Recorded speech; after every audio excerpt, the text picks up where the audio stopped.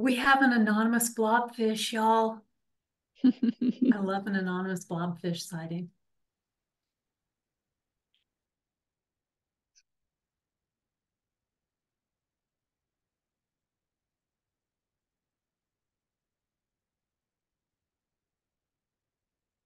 Right. So now we will get started with some introductions. So we have three lovely presenters today. Tessa Minchew is the Electronic Resources Librarian at NC State University's libraries. Bethany Blankemeyer is the Serials and Electronic Resources Acquisitions Librarian at Duke University Libraries. Yan Song is the Electronic Resources Acquisitions and Licensing Librarian at Duke University Libraries.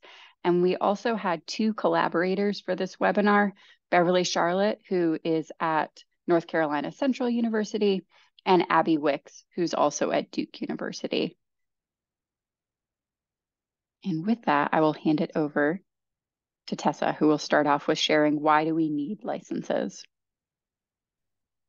And of course, I lost my presenter notes. 1 second. So sorry. Okay, here we go. So I'm going to start off with a familiar disclaimer. We are not attorneys.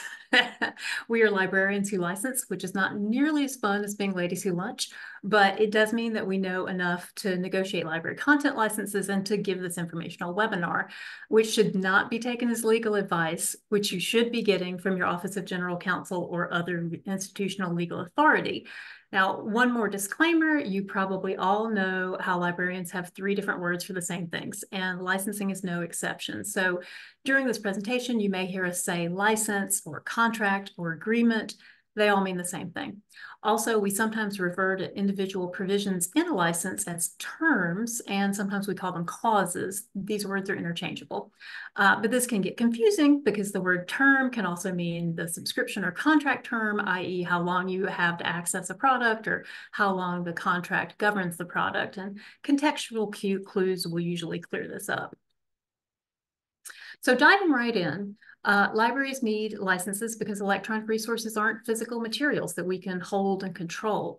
The entity selling the electronic resources has, within reason, the right to dictate terms of use, and we have the moral obligation to protect the interests of our users and institutions, along with the statutory obligation to adhere to state laws if we are a state institution. And there are likely going to be some institutional regulations thrown into this mix too. So you'll notice I'm only talking about e-resources here. It's not unheard of for an enterprising publisher to try to require a license for physical material like a CD-ROM or even a book. Just do not do it. If for no other reason than preserving the right of first sale that library lending is based on, just tell them Tessa said no. Now, the terms a license codifies can be split into 2 broad categories: business terms and, confusingly, license terms. These are a little bit of an overlapping Venn diagram, but I've tried to list some examples on the slide that are clearly one or the other. You can think of business terms as the what of the license. What is the content being licensed? What is the purchase model in play? Is it a one-time purchase, a subscription, some kind of evidence-based acquisitions model, something else entirely? And a really biggie, what is it going to cost us? The license terms are kind of more of the how of the license. How are the authorized users defined? How can they use and not use the content? Can we ILL the content? If so, how? How are breaches handled? If we have perpetual access, how does that work? And so on. Now, this is just a scandalously brief list of some concepts you will find in your average library content license, but you can already see that there's a lot more involved here than there would be if we were just buying, say, a print copy of Chase's calendar of events. And you can see why it's really important to have all this written down in a mutually agreeable contract. There are a lot of opportunities for misunderstandings here, and licensing is like the manifestation of good fences making good neighbors. And with that, I'm going to pass you off to Bethany so she can walk you through the holistic practice of licensing. Thank you, Tessa. Just making sure I'm unmuted because sometimes I'm not. Thanks so much, Tessa, for laying the groundwork for our discussion. Getting started on e-resources licensing can be very daunting, especially if you are completely new to it, or even if you have experience, but you're starting at a new institution with different priorities. Next slide, please. Thank you. Before you start reviewing a license, you should consider the following. Identify your stakeholders at your institution, consult any existing documentation that you may have, consider any local mandates, and remember to tap into the library licensing hive mind, as I like to think of it, when needed. In terms of identifying stakeholders at your institution, you should first consider who is already involved in licensing. This could be any acquisitions, collections, or technical services staff that you work closely with. Do you have a collection development librarian who is in charge of collections decisions? Are you one of the lucky few with a designated licensing librarian? Perhaps you're in a small shop with only the university general counsel to turn to. Additionally, you will want to determine who has signatory authority. Is it someone in the library, like the library dean or the head of technical services? Is it someone outside of the library? Some institutions have to route their licenses through the university procurement office. You'll want to have that sorted out before you get started. If you're lucky, you will have some existing documentation to sort through. In a perfect world, your predecessor will have left well-organized files of all previous negotiations, complete with signed license documents going back to the beginning of time. For those of us living in reality, that will not be the case. Some of you will start with paper licenses tucked away in file cabinets or random email printouts confirming perpetual access to something. Take some time to go through whatever documentation was left for you and try to familiarize yourself with how licensing was done before you got there. You will also want to consider any local campus mandates that need to be reflected in your licenses. For example, does your campus have an open access publishing mandate? Any other mandates to be aware of? If so, you will want to make sure that the language in your licenses align with the goals of such a mandate. And when in doubt, always remember that you have a community of librarians ready to help. There are a number of listservs where interesting and helpful conversations take place around e-resource licensing issues. The one I listed here, LibLicense or LibLicense, whatever you want to call it, is one such listserv. If you need help crafting a sample license to present to vendors, sample licenses can be found online, as well as best practices to follow for developing your own local language. Also, you can always ask the publisher if they will accept a CIRU agreement in place of a full license. CIRU stands for Shared E-Resource Understanding. NISO, the organization, maintains a registry of libraries and publishers willing to use CIRU in place of a full license agreement. And we'll have a link to the CIRU terms at the end of the slide deck for you to look over. But definitely look into using CIRU if you can, because it will save you a lot of time as you won't have to negotiate a full license. Okay. Yes, Tessa, yay, CIRU. Okay, now that you've sorted out who should be involved in licensing at your institution and what your library or campus requires you to include or not include in your licenses, you are ready to get started. There are many ways you can go about doing the actual work of negotiating a license, but I recommend some variation of the following. In terms of documentation, you'll want a checklist of wants, needs, and absolutely must not haves for your license languages. Tessa will talk more about this later, but there will be terms that, are considered nice to have, terms that you absolutely have to have in a license, and this will differ from school to school, public versus private, and terms that you can't have in a license or else your signatory just won't sign it. What complicates this is that every institution is different and has different priorities, even amongst the various schools represented here today and amongst the presenters. There are big differences in the way that we license and what we consider deal breaker terms or not. Public schools, on one hand, can rely on state law to get past some unsavory terms, but on the other hand, they require licenses to include certain clauses that private schools have more flexibility with. Once you have those wants and needs sorted out for your institution, you will have your checklist to help you work through each license negotiation. Another helpful bit of documentation to have is some boilerplate language to stick into a license as needed. This goes along with the checklist in many ways. Say that your institution requires you to include accessibility language in all of your license agreements. You can have a standard clause ready to copy and paste into an agreement if you're presented with one without accessibility language. That way you're not starting from scratch each time. And ideally, the publisher will just accept your clause without any changes.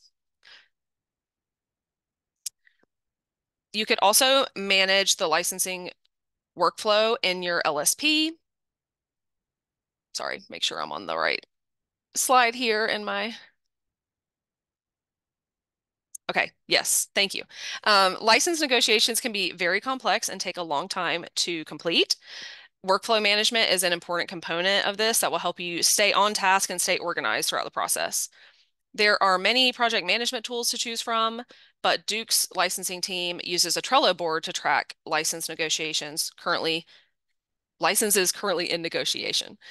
Basically, when we are presented with a new license to sign, we will add it to this board, which you see here, until we are able to assign it to a licensing team member. The team member then does a first review of the license and shepherds it through the process, negotiating with the publisher, all the while leaving helpful comments in Trello about how the negotiation is going so that other team members can see where the license is in the process. We can also see whether or not we are waiting to hear back from the vendor or if we need to follow up with them. We can see if we sent the license to our signatory and we're just waiting to receive a signed copy. We can also see previously signed licenses. We could do a whole hour on license workflow management in Trello specifically, but for now, I've just shared the screenshot of what Duke's licensing Trello board looks like so that you can see, just the different columns that we have and how we have the process organized, just as an example.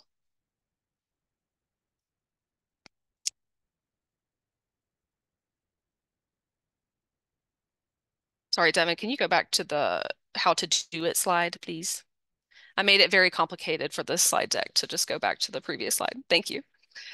Another thing in workflow management is you can manage the licensing workflow in your LSP. And Yan will talk about ERM functionality for managing and storing licenses later, so I won't go into too much detail now. But a lot of what we use Trello for and what you saw on that board could be replaced with something like, an Alma licensing workflow functionality. The last bit about workflow management that I think is very important is, just keeping track of versions of the files and file storage. In order to track changes to the license throughout the negotiation, you will either want to manually create new drafts of the document at each stage of the negotiation or rely on version control software and things like Box or Google Docs. Additionally, it is important to make sure you're storing these drafts and final license documents in secure places with an understandable file naming convention so that you can easily refer back to something. I put an example on the slide of the general convention that we use at Duke to keep track of draft versions. We have the provider name, the license type, the draft number, the person who's negotiating, their initials, and the date of the draft. Lastly, remember to reach out for support when you need it.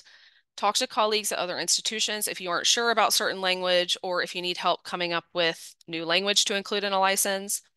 Rely on consortia or other library networks for boilerplate language or assistance with negotiating. We are more effective when we work together. And in my experience, if I'm struggling with a certain licensing term, someone else is as well, and we end up helping each other.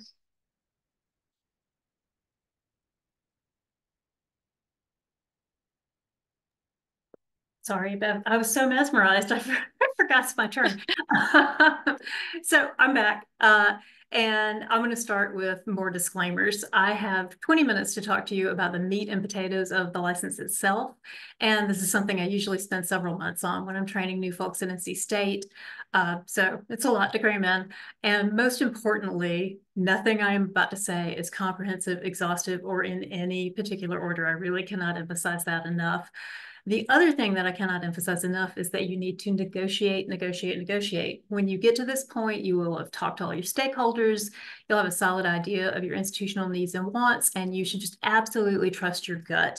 Just because a publisher gives you a license to sign doesn't mean you have to sign it as is. Now, of course, publishers are not out to get us. It's not a zero-sum game. but they're writing licenses from their own perspective. So, our interests may align in a lot of places, and that's great. But if there are areas where our interests diverge, it is really okay to ask for edits. Say there's something in a license that's just impossible or unenforceable for your institution. It's completely fine to just explain your position and ask for that language to be removed, or, at least edited until it's mutually agreeable, which is the holy grail of licensing. Basically, you don't ask, you don't get. And I say that so much, I should just have t-shirts printed. Since we have limited time, I figured that the best way to approach this would be to talk about the license from the lens of some of the general sections that it may contain. And remember our motto here, not comprehensive, exhaustive, or in any particular order. Roughly, most clauses you encounter in a license are going to fall under one of these umbrellas that you see on this slide, and I'm just going to give you a little penny tour of each category. So if a formal definition section is not already present, there's no need to create one. But if you encounter a word or a phrase that's in title case, or it's otherwise like carved out in a really specific way, you do need to make sure that that word or phrase is clearly defined somewhere in the license. At minimum, you should define a few basic things, like the parties to the agreement. Your library might be referred to as the customer, the licensee, participating institution, something else entirely. The entity that you're doing business with might be the publisher, the licensor, or whatever their company name is. And then there's the content that you're buying. That's going to have some kind of consistent shorthand in the license too, like publications, online products, licensed materials, so forth. Ultimately, it's really not important how the parties to the agreement and the licensed content are styled, as long as it's consistent and clear. Now, you absolutely need a clear definition of the type of users who are allowed to access the licensed content, because licensors understandably frown on giving unauthorized users access to the content. So authorized users could be any combination of like faculty, staff, researchers, independent contractors, walk-in users, some other library patron class.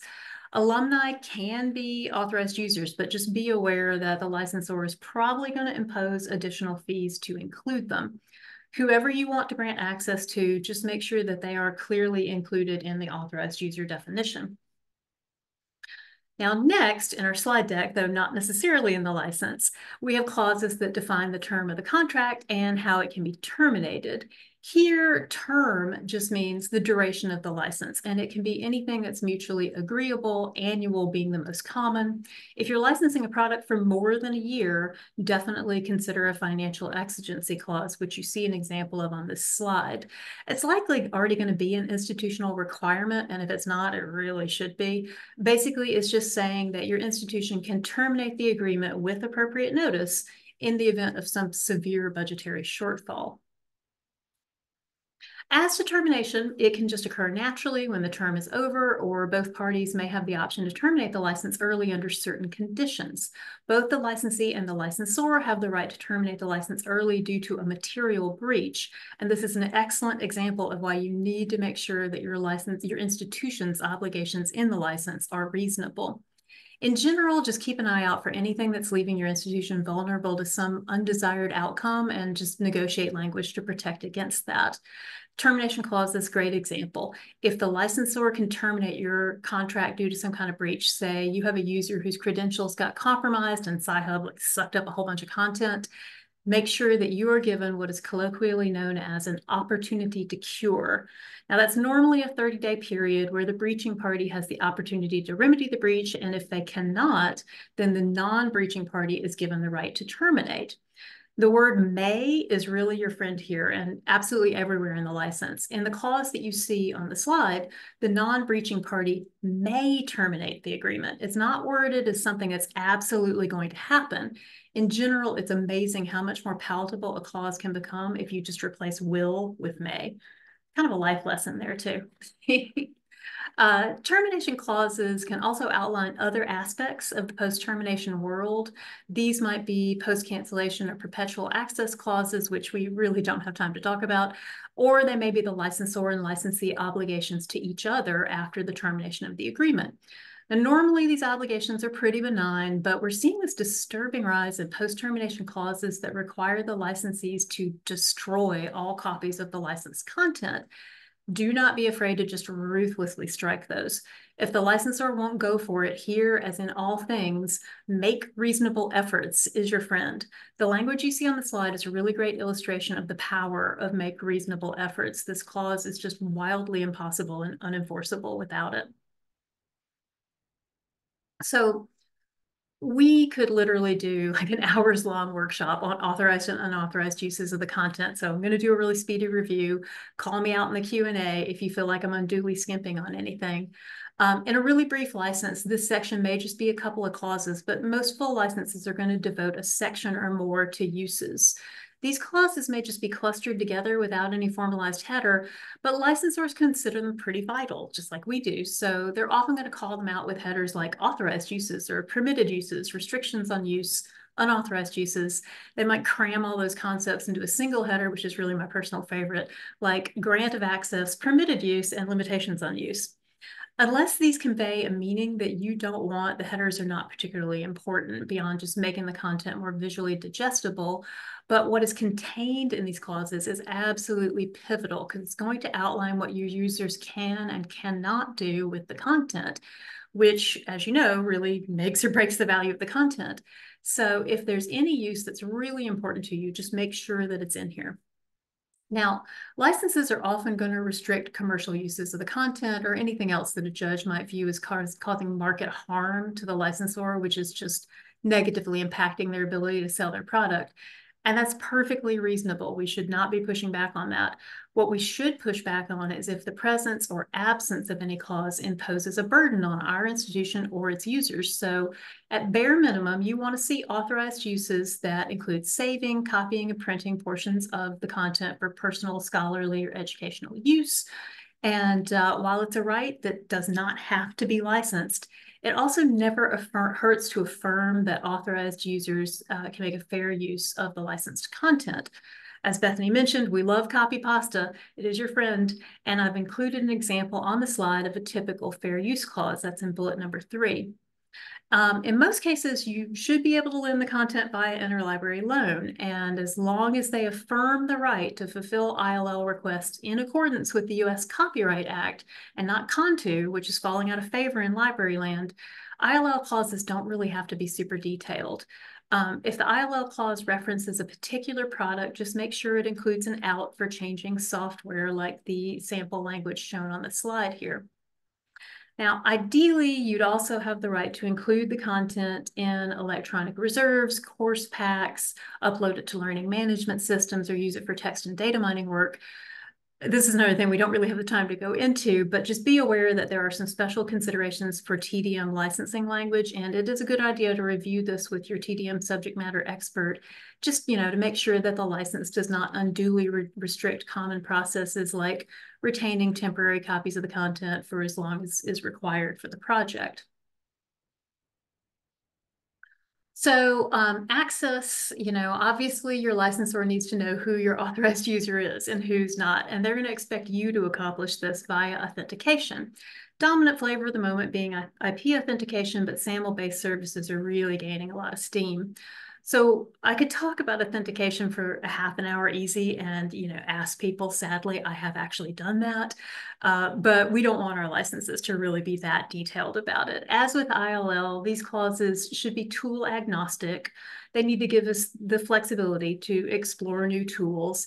So we want it to read something along the lines of, customers' access to publisher content shall be authorized via secure authentication, and not customers' access to publisher content shall be authorized via easy proxy. I mean, I love easy proxy, but that doesn't give us the flexibility that we need.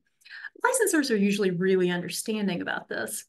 Where they can occasionally exhibit a lack of understanding is when it comes to our ability to completely prevent unauthorized access. So you need to keep an eagle eye out for any parts of the license that require you to control or police user behavior. There's no such thing as 100% secure authentication or ensuring that authorized user credentials will never be put to an unauthorized use. Just ask every company that's ever gotten hacked and every user who's ever gotten locked out of their institutional account because their credentials were compromised and used for systematic downloading.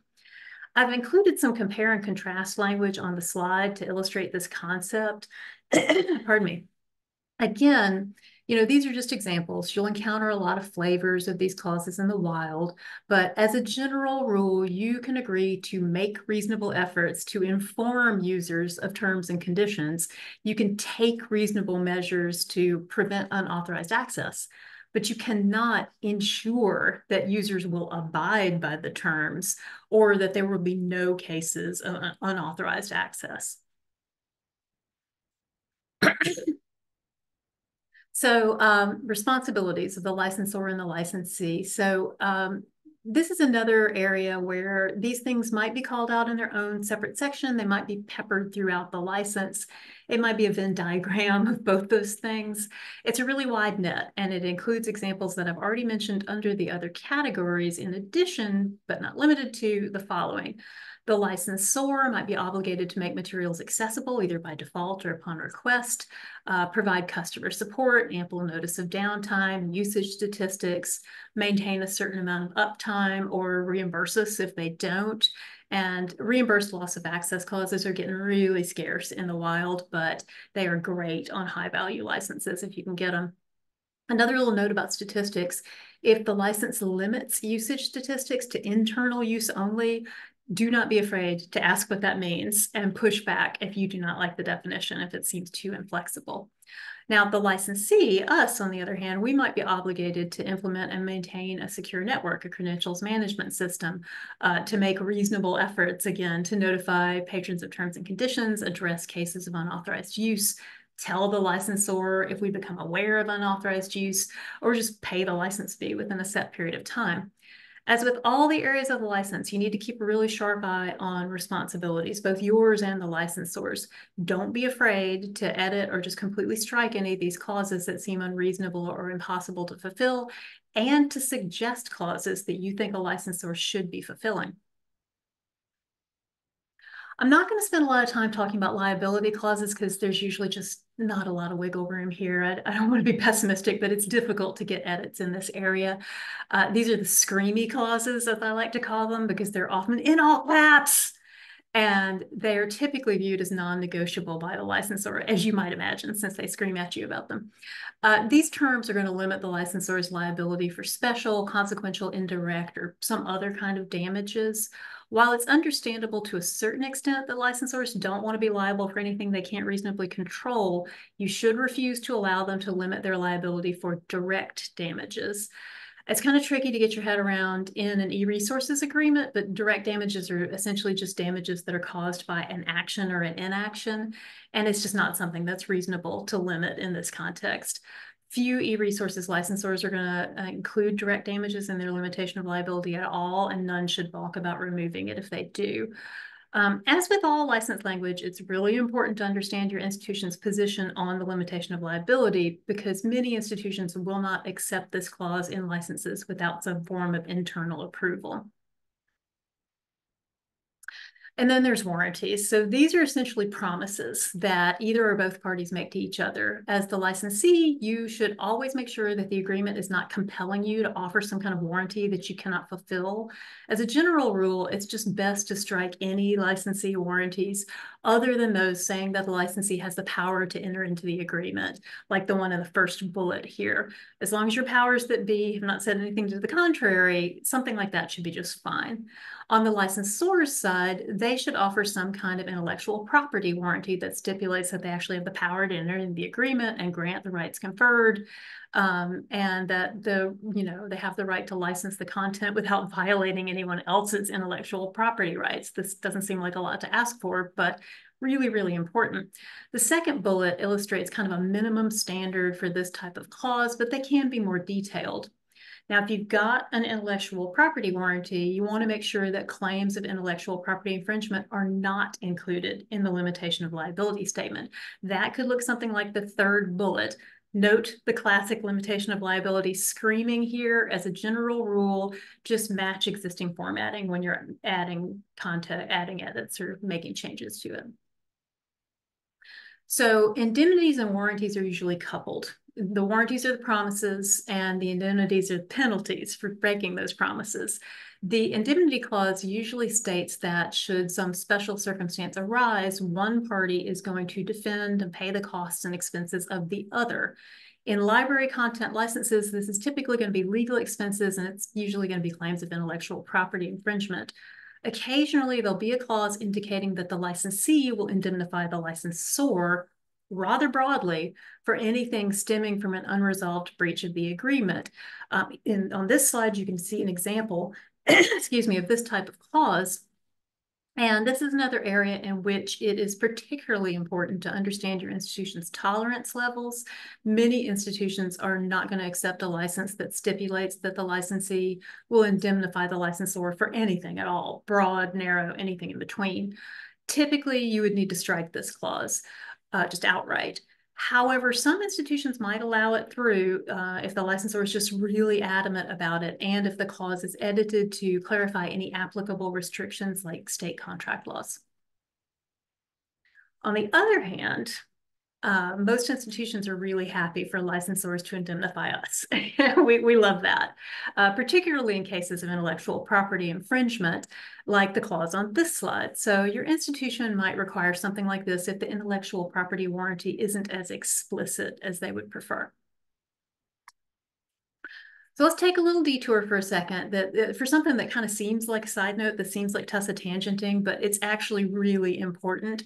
If a license clause references some other clause, an appendix, a schedule, whatever, it's just referencing something else, just stop what you're doing right then and there and check that reference. Licenses can be convoluted beasts, and we're all only human. It's really easy to accidentally introduce error into these references, particularly if you're in this epic negotiation where a lot of clauses are being struck, and that's just going to alter the numbering of all the clauses after them.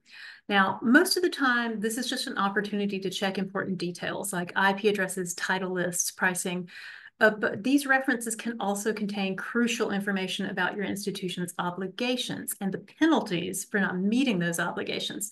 So if you look at the first bullet on the slide here, this is a great example of this. If you don't comply with clause 10.2, your access might get suspended. So you need to read 10.2 and make sure it's something you really can't comply with. And then there is the big bucket O general clauses. Now, sometimes these are at the beginning of the contract, but usually they're at the end. It's just a mixed bag of provisions. Some of them can seem relatively benign, like the first two bullets on the slide, but they actually really pack a big punch. So the entire agreement clause means that the only terms that govern are the ones in this actual contract. So if you reach some understanding with the licensor over email, but you didn't codify that understanding in the license, you're just out of luck here. And the second bullet actually prevents the licensor from being able to alter the contract without your signed written approval. So say by changing their online terms and conditions. Confidentiality clauses might be lumped in with the general terms, carved out into their own section, or kind of woven in somewhere else. Wherever they are, you should never agree to keep confidential on pricing or the terms and conditions of the license. If you're at a private institution, your administration might have a policy preventing you from agreeing to this kind of clause. If you work for a state institution, your state's public records clauses are likely going to make it illegal for you to agree to this kind of clause. So this is really vital. I'm a little too tight on time to go into them, but there are so many other provisions that fall into this section. Governing law, force majeure, these highly specific clauses that are required by your state or your institution. The audits clause in North Carolina is an example of that. That's North Carolina contract law. So you can see why it is so important to do all that research and documentation that Bethany just walked you through. And why it's so important to revisit all this work on a somewhat regular basis, since institutional priorities and, just the licensing landscape can shift a lot over time. Two great examples of this would be the license language surrounding accessibility and artificial intelligence. So licensing for content accessibility is actually congealing really nicely. It took a while, but we're totally getting there. And in particular, the TRLN guide for negotiating accessibility in e-resource licenses is a really great resource on this subject. It's going to be in our resource slide at the end. Now, on the other hand, artificial intelligence licensing language, that's still really Wild West right now. There's a couple of big content providers that are including this language in their licenses, and it completely restricts the use of artificial intelligence tools. Might look a little bit like the bullet on this slide under artificial intelligence here. But meanwhile, there's a lot of folks in the library licensing community that are coming out and saying that this is just wild overreach. So kind of stay tuned in this area. So to sum it up, it's pretty clear that license negotiation and the documentation that it generates is very complex, very challenging to stay on top of, but you can totally do it. We believe in you. And on that note, I'm going to pass it over to Yan to bring us home with a discussion of the ins and outs of managing licenses and the metadata that they generate. Thanks, Tessa. I love all the examples you gave. Okay, while I'm talking, I'm going to turn off my camera to save internet bandwidth. Here we go. All right, so our last topic of this webinar will focus on managing licenses. Why do we even need to manage license? First of all, as I mentioned earlier, licensing agreements, they are legal contracts that delineate how license materials can be used. Managing licenses is crucial for legal compliance and risk mitigation, ensuring adherence to terms, conditions, and avoiding potential legal disputes or penalties for unauthorized use. Secondly, keeping license organized provide convenient access whenever needed. Regarding what to manage, it can be many types of documents. A license agreement is the contract where publishers and your institution or library both sign on. Amendments, addendums, and schedules are supplementary documents, which often specify additional titles covered by licenses or modify certain terms for specific resources.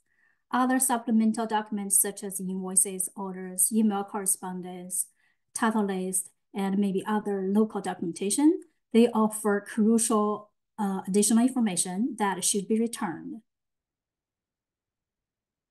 Here are some strategies for managing licenses.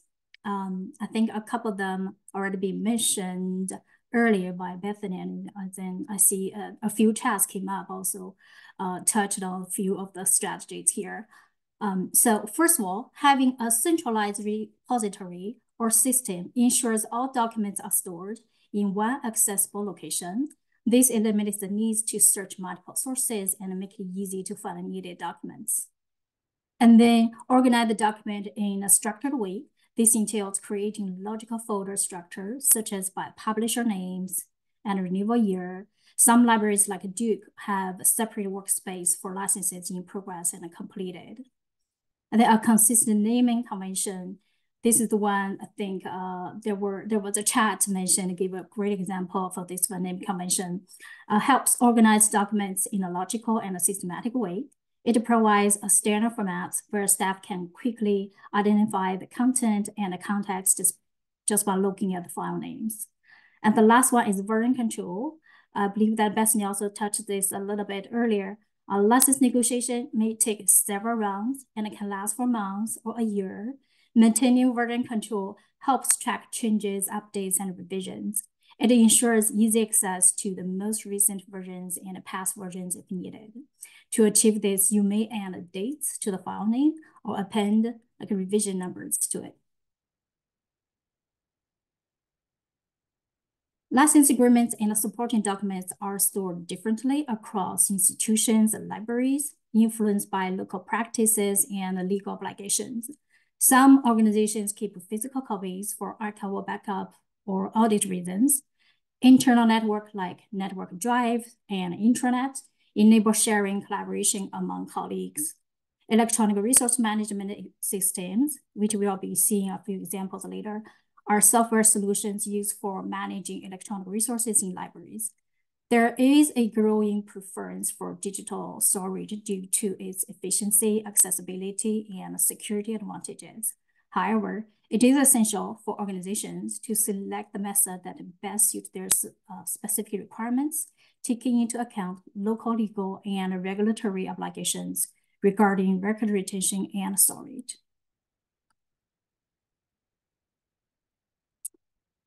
An ERM system provides extensive functionalities for managing the life cycle of electronic resources. It acts as a centralized storage for agreements and supporting documents. It streamlines renewals and cancellations through tracking the start and end dates, often accompanied by alert features.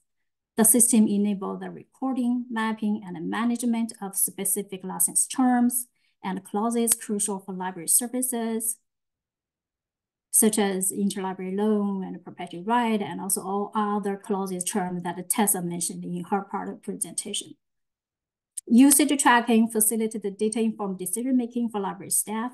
Some ERM systems offer workflow support for task assignment and real-time progress monitoring. Beyond mere storage, an ERM system serves as a pivotal hub, linking all important information to support e-resource management effectively. ERF system come in various options. Some, like NC State's e-matrix, are developed in-house, offering high levels of customization by demanding development resources. Others, like Folio and Coral, are open source, supported by a community, and similarly customizable, but also requiring development inputs. Additionally, commercial products like Alma are available on the market, offering polished solutions without the need for local development work. Libraries can select the option that best suits their requirements. Over the next few slides, we will briefly look at a few ERM examples.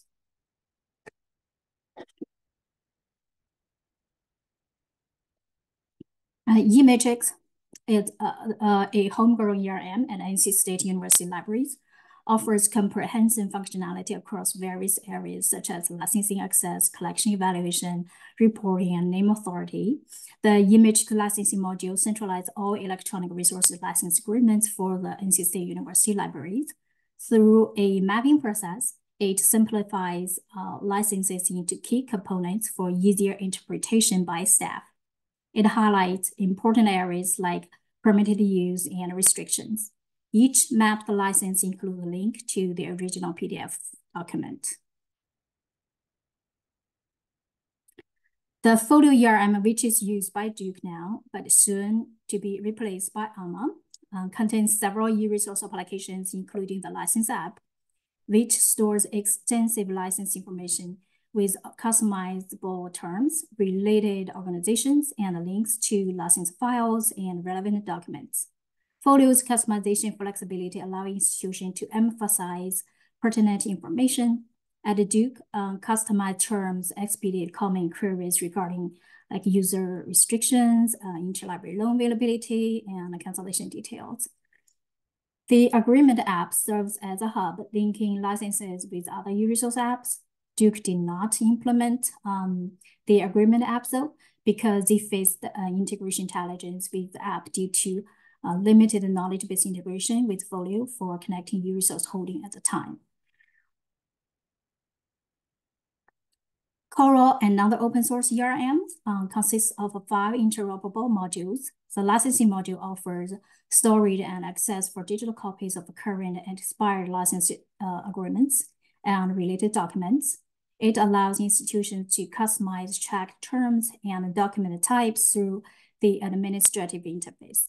Features include parent-child relationship between agreements and amendments, signature tracking, organization and consortium association, attachment uploads, and a license term tool add-on to retrieve resource holdings and governing license terms, a feature often used to support interlibrary loan.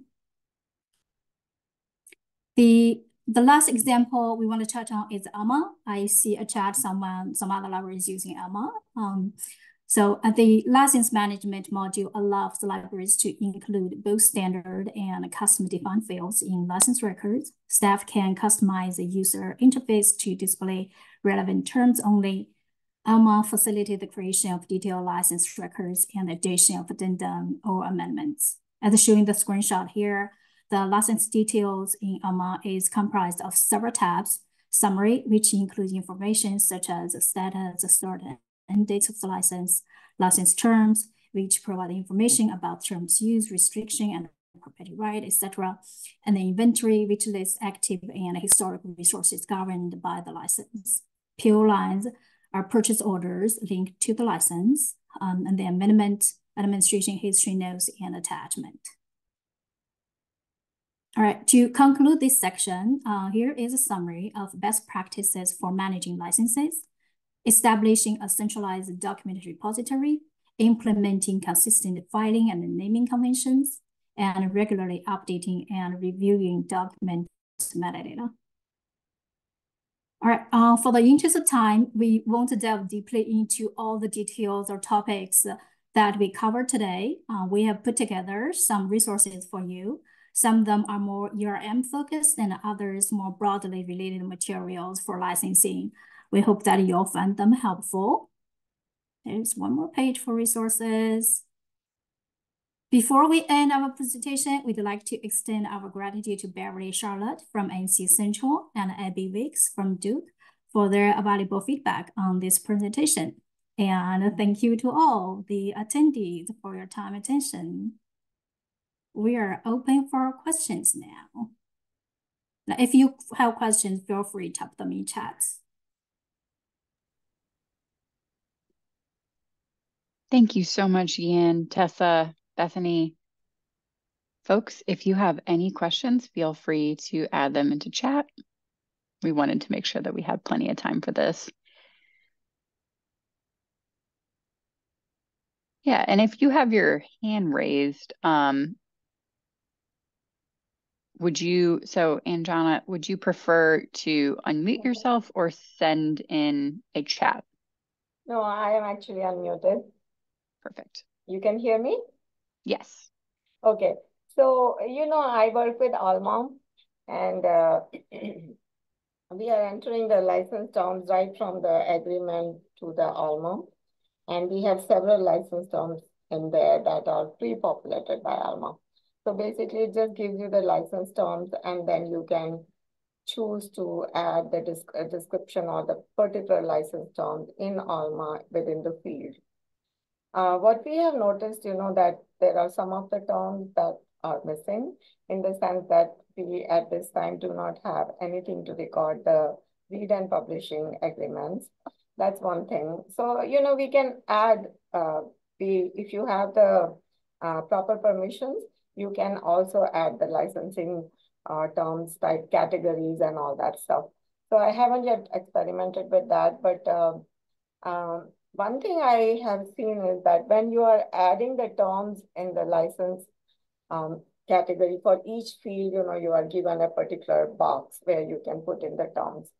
So I am, we are converting the license in Word document and then we are, cutting and pasting from there because my understanding and I think I'm of the opinion that I should not interpret the legal terms. I should just put them as it is. One thing that we have seen, that while converting these PDF copies and all that, it is such a laborious process, And so I wanted to know that whoever is working with Alma license agreement, have you discovered any easier way of adding those legal terms in Alma? Or do you just not add the terms like, detailed terms? Because Alma allows you to, choose yes or no and different type of things. Like suppose it is terms related to ILL, you can choose permitted, prohibited, and whatnot. And I like to put in exactly what is prohibited too. So I simply just cut and paste. But sometimes, it becomes very difficult. So I was just wondering, if anybody has any opinion about it or has found a workaround around that. I can speak on that a little bit. I used to work at an Alma institution, and Duke will be moving to Alma in the summer, which we're very excited about. But in terms of coding all the terms in a license in Alma, we just decided to focus on a few terms that were most important to us and just made sure that we were consistent in faithfully recording, the text of the PDF in for those specific terms rather than filling out all the different options in Alma. And we'd also have to when you sign the executed version of the license, it's usually a PDF. So we'd have to go back and convert it to a Word document to make sure we could actually get, copy so the formatting wouldn't be weird. So it is a very time consuming process. So Yeah. I'd be curious to hear from anyone here if you found like a different, better, more time effective way to do it. But yeah, I would say just focusing on key clauses that are important to you and your institution. I just want to add something here. At our institution also, we feel that, and we think, and I think we agree also, that we have, I mean, the ILL terms and the copyright terms and authorized users, these are the only terms that actually, are probably worth displaying in your Primo Discovery search. Because if you display everything, then your search results become like a huge list and nobody is interested in reading those terms. So basically, we decided that we'll work with ILL terms only and authorized users and, sometime even cancellation and all that, just to keep us on track. But I want to be exhaustive. So I'm kind of, I'm at this point, I'm working on it. And I mean, why don't I just put in everything that is possible there? And we haven't yet kind of made a decision about displaying the terms in Primo Discovery, but I agree with you that it is a good idea to decide which terms are important for you. And other than ILL and copyright terms, I think readers are not. I mean, like your library patrons are not interested in anything else other than knowing the copyright and ILL terms. And as you said very well, that main agreement is always there. So, I mean, like, I've tried to be exhaustive, but like I'm working with somebody who is very diligent, and she's also like, while we are here, let us put everything in there. So that's the thing. But like this copying and pasting, sometimes it really gets on our nerves, but that's okay. Yeah. So this is not in Alma, but I know that some open source like a Coral, they do have a OnyxPL kind of a add-on too. You can import OnyxPL type of license terms. I'm wondering, I mean, Alma community, that there's so many institution library using it now. So if there's anything, their development team can think about, put on their development agenda, think about developing such tool, like import certain terms into their license module. So just a thought here. Yan, this is probably, because I see we're a little close to time. Speaking of Coral, this is probably a good time to seg into support for implementation. I see we have a question in the chat from Gwen about how much support was required for implementation of Coral. And Yan is our resident Coral authority. Yan, can you comment on that? Thanks for bringing that up, Tessa. Development resource for Coral. Coral is, because it's open source, there's a community behind that working on development. But I think the community right now is trying to get as much help from the community as far as development resources. So for local library, right, if you have an IT person that you can work with, help you install a local instance of Coral, that's great, right? But if you don't have any IT person staff on board, you could work with some hosting company. There's a couple companies who provide hosting services that help you set up a Coral. And then, of course, if you have any needs for enhancement requests, things like that, you want to make changes, customization, those need to be brought up to the Coral community for their consideration. So there's like a team, they can prioritize all the requests, making changes. Yeah, I hope that answered the question. Well, it does somewhat. So thanks very much. Were you just speaking about Alma though? Did you go from Coral to Alma, or are you all? Well, they're sort of different things. Coral Okay. is really just an electronic resources management system. It's not a full, library management system like Alma. Right. Alma has some ERM functionality, and that's what Anjana was just talking about, is the licensing subcomponent of that. But Coral is going to be just the ERM it's piece. just the ERM stuff. So like managing licenses, resources, contacts, that kind of thing. Yeah. I will say that at NC State, we had a staff member who's not dedicated to supporting Coral, but spent an awful lot of time doing it. So it's a great tool, but if you don't have somebody on staff who's got programming chops, it's kind of challenging to implement and maintain. Yan, would you say that's a fair statement?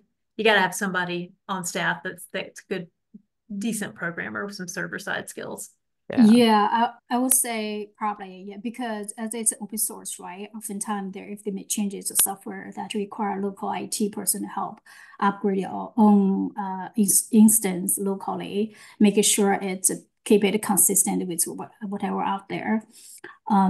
So yeah, but you know, yeah, hosting services, third party is another option. Yeah, no, we've looked at it a little bit and I really like the way it looks. And I love I've actually referred to it as like this grand Rolodex of just organizing all this. Because yeah, we're spreadsheets and network drives and please rein this in at a low cost. But it's free like kittens and we don't have that IT support. So anyway, so thank you for sharing that. Can I just go back 1 minute to that mention about OnXPL in Alma? You know, in Alma, we do have a button for OnXPL. And my understanding about OnXPL is that it is a protocol, which is a standard thing, you know, like it's a license agreement that comes in a particular, like all the terms are already mentioned in there. But the thing is, what I understand is that the publisher should give you the license agreement in OnXPL format for you to be able to upload it in Alma. And that is a dream world. Because if it was like that, if every publisher followed that OnXPL standard, I think we will have to do nothing. Like you just upload the Alma OnXPL and it would work. But I have some discussion with somebody who is at the NISO standards, and they kind of told me that OnXPL is almost dead because nobody wants to work with it because it's so much work and publishers just don't want to work with it because they have to kind of, you know, change their policies and everything. So I just was curious to know that, do you have any information about the current status of OnXPL or if you are working with it? And if you're working, how? Like, are publishers giving you a license agreement in non-XPL format? Yeah, this is the big challenge. Publishers didn't universally adopt it. I have never pursued it, so I can't, you know, honestly say, oh, you know, nobody will give you an OnXPL license because we have eMatrix at NC State, and we've had it for a really long time, so we got it working really well. It's extensive manual coding, but once it's done, it maintains itself pretty well. I don't have high hopes that everybody's going to adopt OnXPL, but Yan, you were about to say something? I was going to say similar, you know, I know in Coral community, there might be some libraries who's using OnXPL import tools. If you want to learn more, you know, you can go to the Coral website, see if you can find any information. But I guess, you know, maybe think about, may not be OnXPL, you know, if you have very strong IT staff on board, right? And be friendly with them, talk to them. Hey, can you develop a tool for us to do this integration with Alma, right? Bethany, you know, maybe that's something we can do. Like Tessa said, if you don't ask, you won't get. So yeah. And when this OnXPL thingy came up, you know, I was so excited that, my God, I mean, we used to have serial solution at that time, and I was like, wow, this is gonna work so good. And I'm waiting and waiting and waiting, and it's just not happening. So that's why I was curious. Thank you very much, everybody. I think, can I just jump in? I think it's a great question, a great conversation. And I'm still kind of new to this whole world, navigating it. But I love at least that there's some standards in the world that I'm trying to get my head around, which is all the usage statistics. So is there a possibility that the folks who are reining in the counter stuff might pull this into their you know, scope of things, the Onyx. If I mean, I just thank you for putting these links in here. I didn't even know what you were saying, OnXPL, but basically trying to standardize a mess and counter. I mean, it's still so much I'm trying to figure out, but it's a mess and somebody's trying to standardize it and they seem to be moving forward. Does anyone know enough about what's going on with counter to know if maybe they could take that into their... It's NISO, I think. Did NISO take on counter? or they've always had it. NISO is great for standards organization, but they have a very lean staff. So Okay. I put in a plug for them. If anybody wants to volunteer for a NISO committee, I'm sure they'd be really happy to have you, because most of those working groups are volunteers. Wow. SARU, for example, which Bethany mentioned during her portion of the talk, Shared Electronic Resources Understanding. My predecessor, Selden Lamoureux, was really integral in getting that put together, and I think was maybe a co-chair for that committee. So there's always great opportunities to do this kind of standards work. Unfortunately, with Onyx PL, you really got to get publishers to pick up on it too, because ultimately they're the ones that need to give you the XML that is the license. And this is where negotiation might work against us just a little bit, because, if we negotiate certain things out of a license, then Onyx PL, when we get that file, it's not necessarily correct. So let's say a publisher has a confidentiality clause, they give you an Onyx PL file with a confidentiality clause in it, but you managed to get them to strike that. So then there's still going to be some manual work involved with this. If you're getting kind of a more bespoke license, you do kind of have to sit and look at it and map the terms and really understand what your license is, because NC State's license for something is going to be different from Duke's. And this is a good seg for another question that we had in the chat.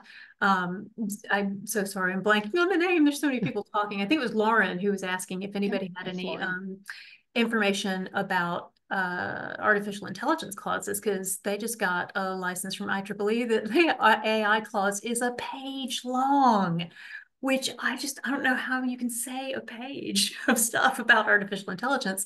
But NC State just signed a license with IEEE a year or so ago, and they weren't doing that clause. So the Onyx PL is going to be different for State and Lawrence Institution. So that kind of gives you an illustration of where, yeah, Onyx PL would be awesome, and I really wish publishers had picked up on it more, but it does represent a lot of work for them. It's kind of high touch. There's really no way to automate this kind of stuff right now. Maybe artificial intelligence will do it for us. So does anybody have anything that they can unmute and talk about or put into the chat about experience with artificial intelligence clauses? Because they're really just hitting licenses right now. And basically, a lot of them are impossible to fulfill because they say, you can't use any AI tools. And a lot of publishers are also developing tools that use artificial intelligence to help users interact with the content. So it's like a built-in breach almost. I think publishers are just scared, and they're trying to get something in fast, and they're not necessarily considering the ramifications. Does anybody have any comments or thoughts on that? I have just a small comment about Gwen's question about usage data and how she's managing and all that. I just wanted to say that, sushi protocol can help you if you can set up the sushi protocol to get your stats. That will push your stats, every whatever interval you set it for. And that is helping us a little. But otherwise, the AI clauses also might be something that eventually later this year we'll be able to circle back to with a webinar of some kind. Because like you said, Tessa, it is the wild, wild west right now. And there's not a clear path or direction that things seem to be going in. Yeah, and I don't want to speak ill. We're all friends with publishers. Some of our best friends are publishers, but they're being, at least in my experience, they're being a little inflexible about artificial intelligence right now. And I understand where they're coming from. It could be very threatening to their business model. But when you have software companies that are developing tools that use AI, you cannot forbid the use of AI with your products, because you're basically just creating a condition where all of your customers are suddenly going to be in material breach of their licenses just because somebody's used a citation manager tool or something. It's very complicated. Bethany has put a link into chat. Yeah, that's what I thought it was. There's an Authors Alliance blog post that's kind of talking about this topic. There's also been discussion on LibLicense. I don't say live license, but I guess maybe I should. I don't know. No, please don't. I've heard some people say live license and it just sounds unnatural to I get me. it. I get it. It's like LibGuides Library license. license, yeah. Yeah, but I can't do it. No. But there's been discussion on LibLicense about AI clauses. It's something that we're all going to be talking about at our institutions, but we just need to, because as license negotiators, we don't make these policies, we merely enforce them. So my administration, both libraries and possibly even university level, needs to tell me how they feel about artificial intelligence clauses because I don't have the authority to make that policy. Yep. Ooh, webinar about fair use and TDM and AI. Ah, nice. Thank you, Bethany. I actually haven't had a chance to watch it yet, but I've had the recording sitting in my inbox, so I wanted to share it. All right, y'all. Any other questions before we wrap up? ABHATT. Great job. All right. Well, presenters, thank you so much for your time and sharing your extensive knowledge. Folks, somebody just asked in the chat, tomorrow morning you will receive an email including the recording for today's session, these slides. I'll also add in a copy of the chat transcript with all the links, and then a feedback survey. So please let me know in that survey what you liked, what you'd like us to offer more of. If there are further e-resources management licensing topics that you want us to cover, let me know. I'm so glad this fantastic dream team of presenters was able to make time this afternoon. It's been really enlightening on my end as well and learning from you all. So thanks so much. Thank you. Bye, everybody. Bye.